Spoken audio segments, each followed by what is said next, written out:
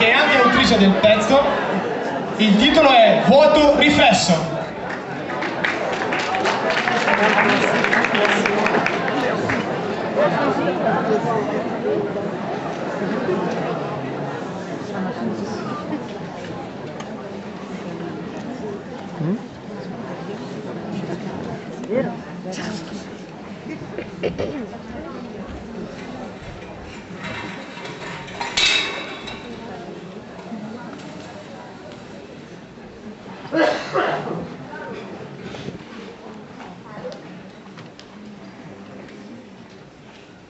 Certe cose sembrano lontane mille miglia da noi, così persistiamo ad ignorarle ed andiamo avanti con le nostre vite come se nulla fosse, fingendo che tutto sia perfetto.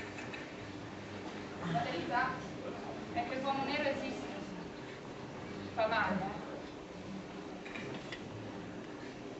Come ti senti oggi?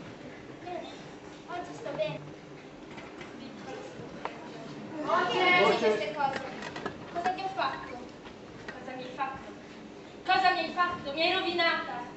Per colpa tua adesso non riesco più neanche ad essere una ragazzina. Mi hai precluso la possibilità di essere ingenua. Non riesco più a sorridere pensando al futuro. Perché accusi me? Non è colpa mia. Lui era così gentile con me, così dolce.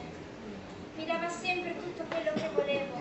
Mi coccolava, mi chiamava principessa, mi faceva sentire al sicuro.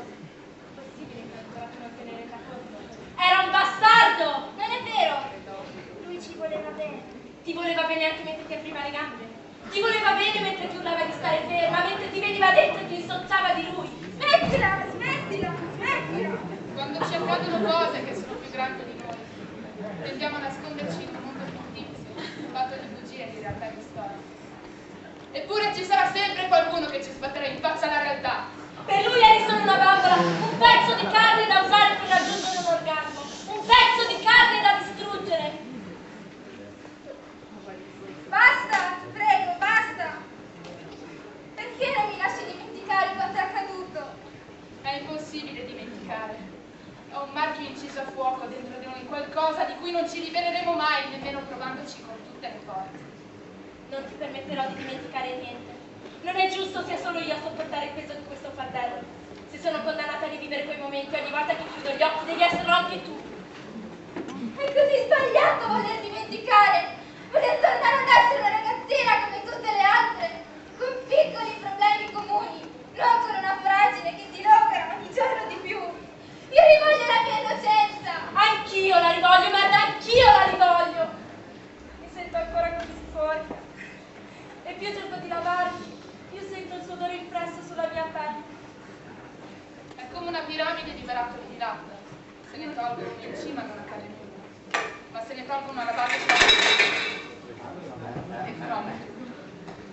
Nessuno pensa bene a quello che crede, ci crede e basta. Così inseriamo di tutto in questa grande piramide. E ci ritroviamo con credenze sbagliate, con sicurezze che non sono tali. Non è la vita che ci inganna, siamo noi che inganniamo lei.